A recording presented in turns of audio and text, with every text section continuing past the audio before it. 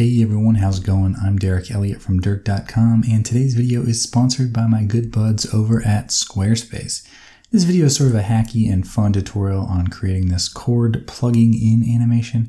It's pretty simple in theory, but I'll say if you aren't super familiar with things like object orientations and some general troubleshooting, then this could be a little bit of a tricky one for you. I do a little stumbling myself, but hey, that's what learning Blender is all about, right? Let's get started. All right, so I'm going to start off by just doing some pretty simple modeling here. I'm not going to spend too much time explaining what I'm doing, but just want to give myself a little bit of a port that we can kind of work with for our animation, just to give it a little bit of context. So I'm going to just add a little bit of bevel to this. Let's go ahead and add in our bevel modifier. I did that kind of in reverse order. I set the bevel weight, then here I'm going to set that limit method to weight. And just turn that up till it kind of runs into itself. Add a couple segments there. Shade it smooth, turn on my auto smooth option. And then let's just, so we can see what we're better doing the whole time, turn on the cavity there. I'm going to select this inner edge, duplicate it, press P to separate that by selection. And then I'm going to add a little bit of solidity to this, just to kind of make a sort of metal interior to our port there. If I change that solidify mode from simple to complex, we can avoid some of those errors we were getting, and that'll also allow me to add another bevel on top of this, just to kind of round that out so it looks nice and soft for our soon to be entering male end of the port. So that's our female end. Let's go ahead and duplicate this, and I'm going to make the male portion of this. Just kind of scaling that down so it fits nice. Going for obviously a little bit of a USB-C style thing here. Let's see, what can we do? Let's duplicate this one more time. And then I will, so we needed to go right there. I think I'm going to turn off the bevel weight for those edges and then just add in sort of a manual bevel for right here. So let's do a Control B, just until that's looking halfway decent, something like that. I think it's gonna be fine. And then I'll fill that in and fill that in. And now we sort of have a nice little male and female port. So the first thing, I always say that, we just did all the first things. I'm going to do the next things, which is going to be adding in a curve that we can animate our port following along with the chord and everything, so that it can eventually plug into our little default cube, which now for some reason has a port on it. So go ahead and save your file if you haven't already, but I'm going to add in a curve here. So I'm just going to do a path, and then let's move this up. Actually, I'm going to move this stuff out of the way just so that I know my origin at the center. Some of these concepts we're going to be doing are sort of complex, and if you have like a known origin, which is just in the middle of the scene, that's going to make things a little bit easier. But I need to make my path. So I want the port I want it to end by going straight down into the port. So I'm just holding Control, make sure that's at 90 degrees. So this will be, I'll say the end of the path, and then this will be sort of the top of the path. Now do whatever shape you want here, but I might just do kind of a little bit of maybe like a spiral shape where it can maybe wrap around our cube and then sort of, yeah, end by going in. And I'll just kind of trail that off so that it goes a little bit off the screen there. So that'll sort of be my shape that it spins around. You could kind of have it go up. If I press O to turn on my proportional editing and then select connected only, I can press G and Z and then just bring this up with the mouse wheel, and that will allow me to kind of make that a little bit more of a spiral shape. So that'll be the path that our chord takes. It'll come in from the left here, spin around, and then go down into the female end. Plugging in chords to cubes is cool, but plugging in your portfolio to a fresh and gorgeous website is business, baby. If you don't have a website already, then what are you doing? Seriously, what are you doing? Squarespace leaves no excuse for you with their easy to use and beautifully designed templates. Round up all your favorite projects and drop them in to get a portfolio site up and running in no time. Not just a portfolio though. I said business, right? Rounding up new clients is as easy as 1, 2, 3, contact me. Use one of their many contact form modules and give those big money buyers a place to reach out. Don't wait any longer and get started today at squarespace.com/Dirk for 10% off your first purchase of a website or domain. Don't wait any longer. Get started today. I'll go ahead and move this back into place and I'll put it just kind of lower right there. Okay, so the first, there I go again. What you would want to do traditionally, maybe, would be to add a curve modifier to this port object and select that NURBS path. And then you just want to get your direction going the right way, which in my case, I think would be, it would actually be the Y, maybe the -X. This is where it gets kind of confusing and frustrating, but -Z looks like it. So that gets it following the path just fine, but it bends, and that seems like a simple, annoying thing. Maybe in the future there'll be a better way to fix it, but if you don't want that, like if you're going for a realistic animation, that just does not work.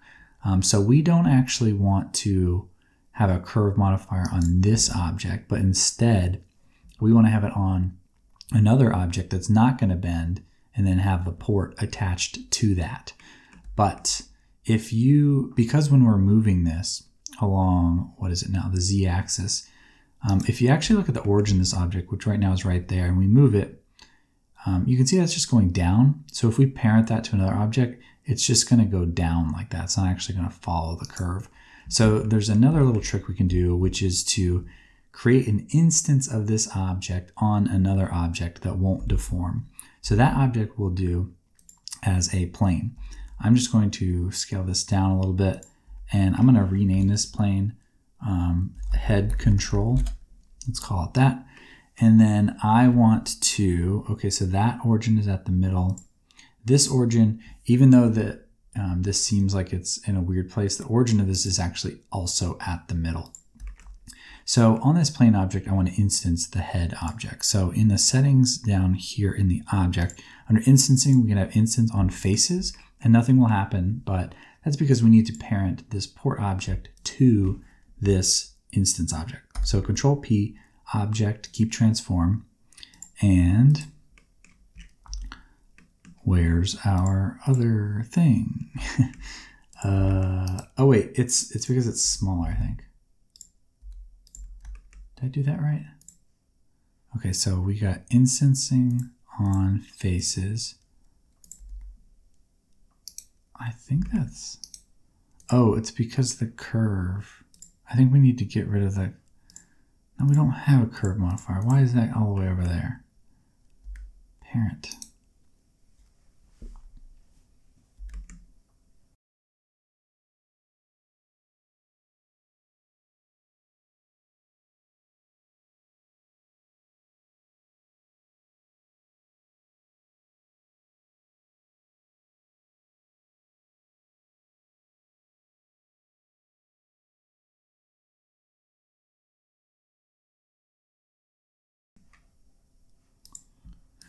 Okay, so not totally sure what happened there, but make sure you remove the curve modifier from your port object.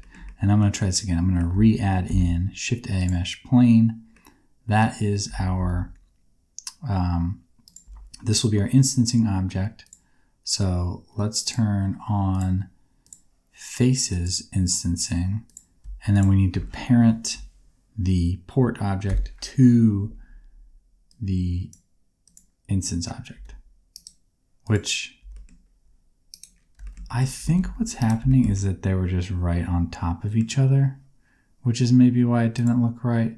So if we go ahead and add the curve modifier, let's select our curve and then have it be the -Z again. Yes, so now when we move the instance object, which this is the fake one, this is the instance, this is the real one. We need to keep it there. We'll be able to hide it after the fact. Now when we move this on the Z location, you can see that the instance object is following that, but it's not deforming. So that is now working properly. So just check your, I think, yeah, what happened is just, it was hard to tell because they were on top of each other. So now, if we now add in our chord object, that's gonna be the next step. I'm gonna push Shift A and add in a plane, and then I'm going to just make a line in the middle of it so that the origin's in the middle, and then scale that out on the x-axis, just kind of however long you want your chord to be.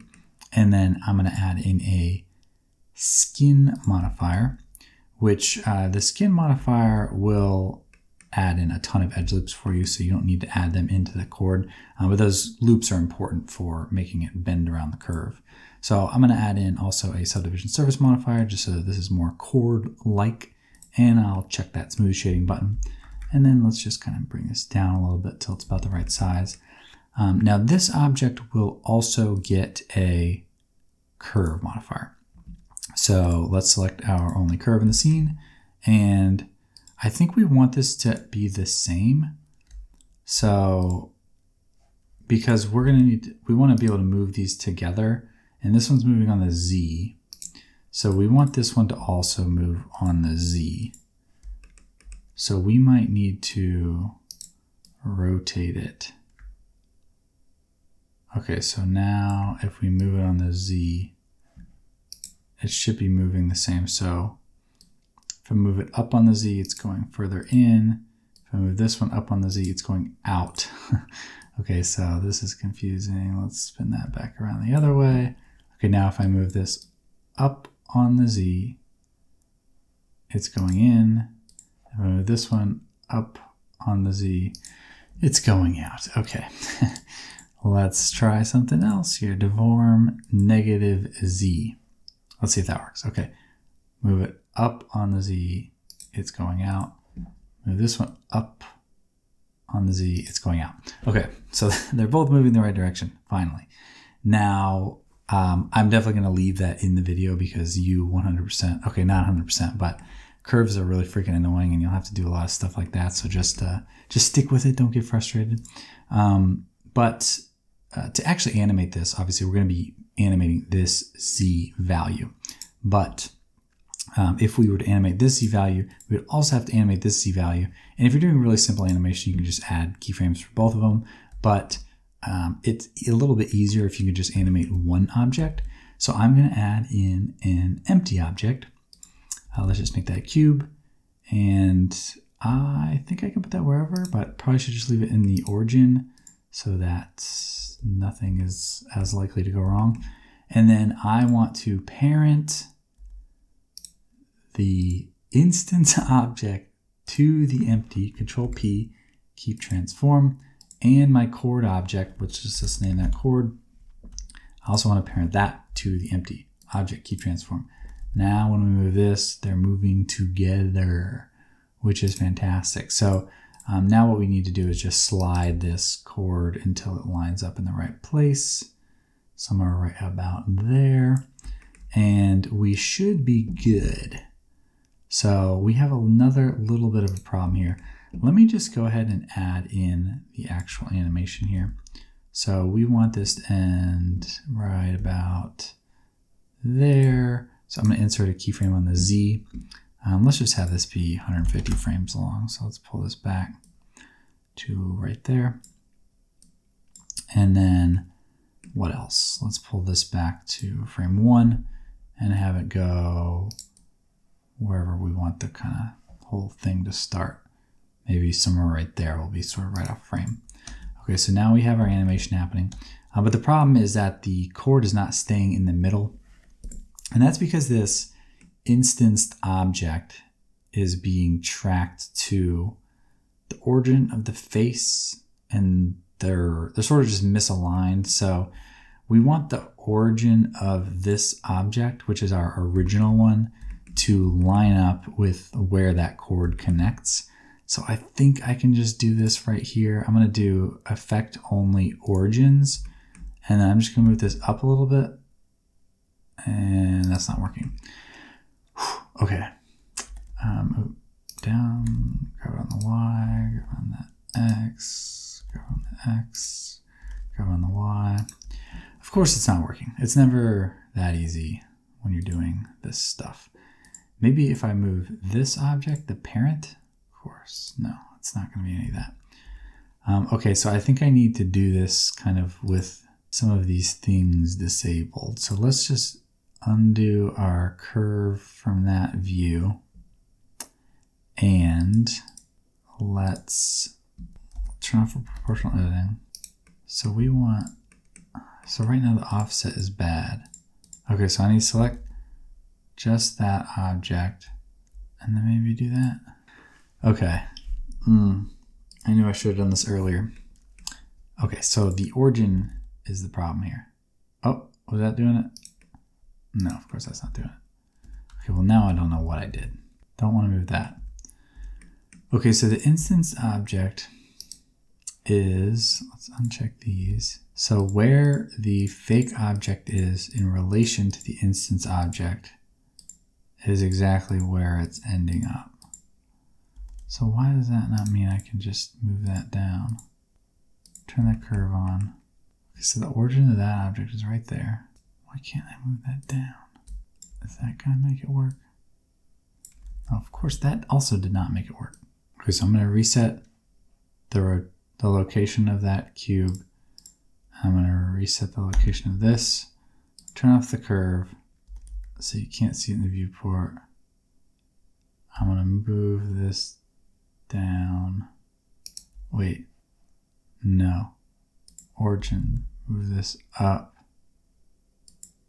So the origin's there, and then move it down so that the base of it is on the plane.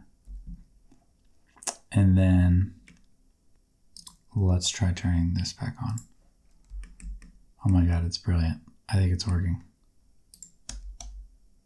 Okay.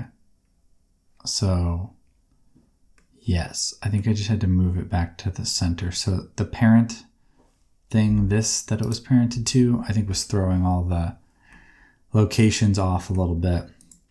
I don't know if that's like a bug thing or just curves being their typical selves. Very frustrating. Okay, so now this should look a lot better. At last. Okay, so really frustrating. Sorry I didn't get that figured out on the first try, but because I didn't, you probably won't either. No hate on you. And to the people who had no problem at all, well, that's just good for you. Okay, so let's add in, well, we've already got a camera here. Let's take a look at our scene. I just want to show you kind of where we'll end up with the rendered view. So let's make this shader editor. Save your file if you haven't. And that keeps happening for some reason. These curves, I don't know what that's all about. Maybe I can just switch to my CPU renderer for now. Okay, so on the instance object, if we go into the settings and we show instancer in viewport, no. Show instancer in render, no. We also don't want to render that one down there, that extra one. So if I point my camera down to look at that, okay, so there it is, really gray and dark. So you can see it in the viewport, but when I render, it is not there. I swear it's not there. It's not just that it's gray on gray. Is it? Let's make it purple so we can really check. Okay, so it's visible in the viewport, not visible in the render. Okay, so that is working properly. So let's just, yeah. I mean, we're pretty much good. We pretty much covered it. But I will do some more things. How did that get that object? Okay. Oh, and these all have that material. So I guess we don't need to jump into shading quite yet because I also need to show you. All right, so that's covered, won't render. Feel free to take it from here if you know what you're doing, but I want to make this plug in the right way. That's another small but glaring issue we have at the moment. which is that the port doesn't go in straight. So it does animate right now, which was, I promised we'd do that at least. I need to adjust my keyframes here a little bit, so let's just bring the Z up until it's sitting flush, which is right about there. So let's replace that keyframe. So now at least it doesn't go past it, which is good. And then I need to twist this curve so that it's not, don't twist this object because then you're just going to give yourself all sorts of other curve pain. But let's select these, and then I'm just going to change the tilt on it just till it's kind of going the right way. And you could do that anywhere in the curve too. Like if you wanted to just add some tilt right there, then you'll have a fun little surprise when it gets there. Whoa! And then it twists back. Kind of cool. And as you can see now, it's tilting into the proper orientation at the very end, which realistically we probably need to tilt this one a little too. Oh, and that screwed it up. So I'll just undo that. But yeah, you can go on the curve and you can tilt it. If you make changes to your curve, specifically the length, you will have to recalibrate your end keyframe so that it ends up in the right place. But yeah, we did it. Little bit of trial and error there, but we did it. You can do it too. You know, with these curves, you don't usually want it to be too sharp of a thing there. So I guess while we're at it, might as well show you what happens when you redo your curve a little bit. So yeah, I don't want the curve to be too severe anywhere, because otherwise it kind of looks like it whips a little too much.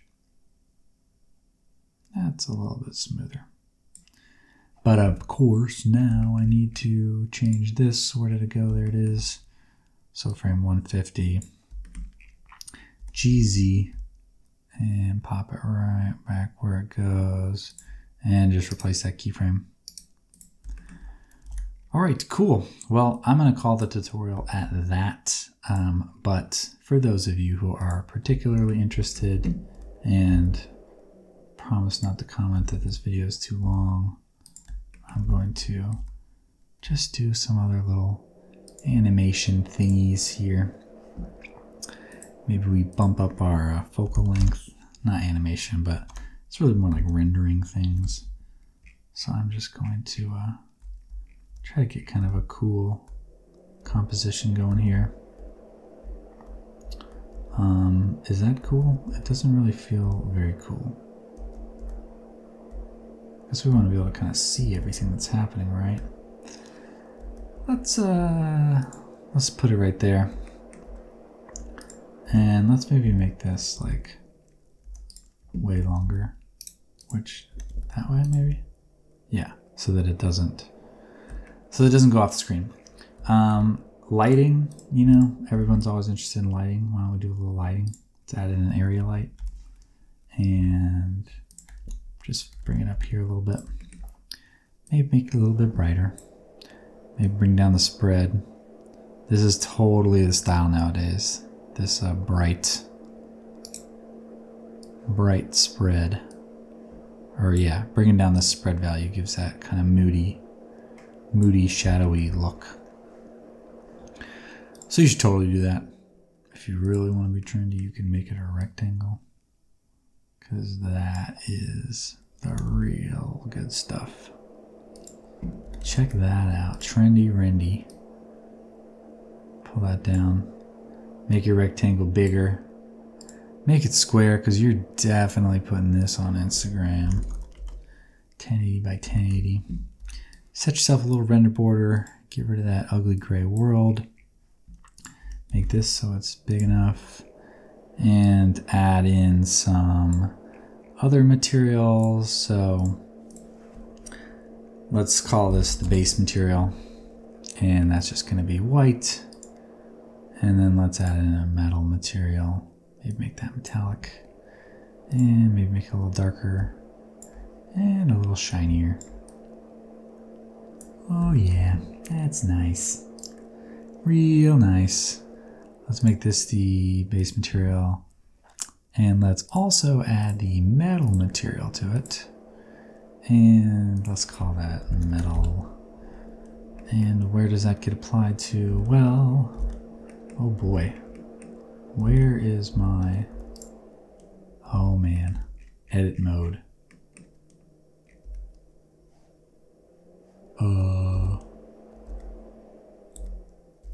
Okay, so I can't see it. Is that because of this thing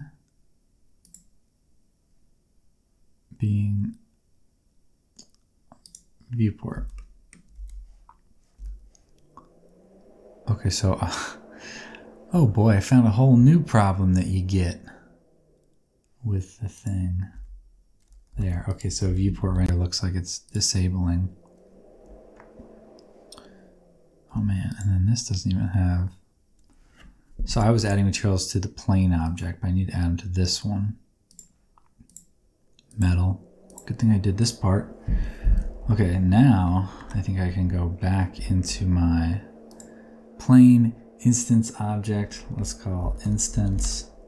Probably spelled that wrong. Instance. Nope. Freaking nailed it. Where was that setting? Here. Disable viewport. Now I've got the metal going in. Okay. That's looking pretty good. And, you know, maybe we add in, nah, we don't need to add depth of field, but we could add a little bit more light to this scene. Like, maybe we just add in a little bit of sky texture. Bring the strength on that up just a tad. Sun size, sun rotation. That's unnecessary. Let's just leave it at the moody version. So that's cool. Cord comes in. And pop right into the slot. Right there at the end of your animation. All right, I think let's actually leave it at that. I might play with this a little bit more, render it out. Oh wait, one more thing for the real pros that wanted to stay. When you're animating something plugging in, it looks really cool if there's a little bit of like resistance when it plugs in. So the way you could do that is just insert a keyframe on the location, kind of right before, oh, where did I, this keyframe, yeah.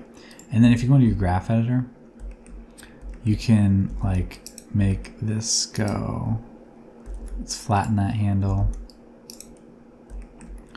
and then make this like that. So it kind of stops first and then plugs in. And we can make this whole animation have a little bit of a pause at the end. Pop. Pop. Pop. That's it. Just, you know, add a little extra keyframe where it slows down, and then you just have a little resistance. If you don't want to make it fully like resisted, but just slow down a little bit, then you can just kind of tweak that curve. Pull that out. I think it looks good when it comes to kind of a hard stop like that, because then you get that kind of like it's all the way in feeling. And my tilt is a little bit off there, but yeah. That is how you do that. So I did it on the G. Well, actually, I did it a crappier way on the G from my 36 Days of Type project. But I did a little research, a little trial and error, a lot of getting really frustrated with curve modifiers. And I've got this system, which I think is a little bit better than the way I had it before. So anyways, thanks for watching. This file will be on my Patreon page if anybody wants to just download it and dive in. But pretty easy. Definitely encourage you to give this a shot for yourself. If you make something, definitely tag me. I would love to see it. And yeah, hope everyone has a fantastic day wherever you are. Congratulations on learning Blender. It's the coolest thing in the world. Goodbye.